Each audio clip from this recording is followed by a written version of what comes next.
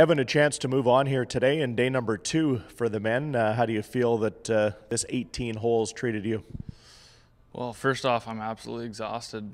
Happy to be done. I don't know, just compared to yesterday, it was a battle out there physically, mentally.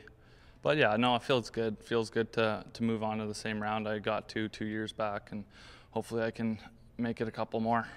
Better weather, though, easier playing conditions, wasn't it? Yeah, for sure. I think so.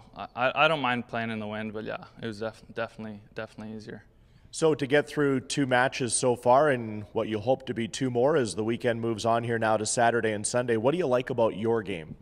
Yeah, I think I'm driving the ball well.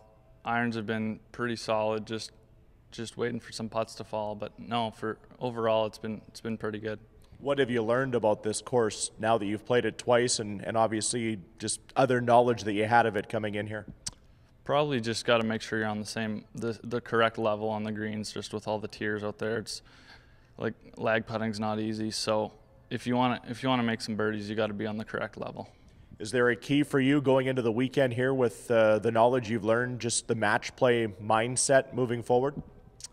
Yeah, I mean, for me, it's not a huge difference from stroke play. I still got to go and execute the shots I'm wanting to hit, but if I can just roll in some more putts, I think I'll be fine.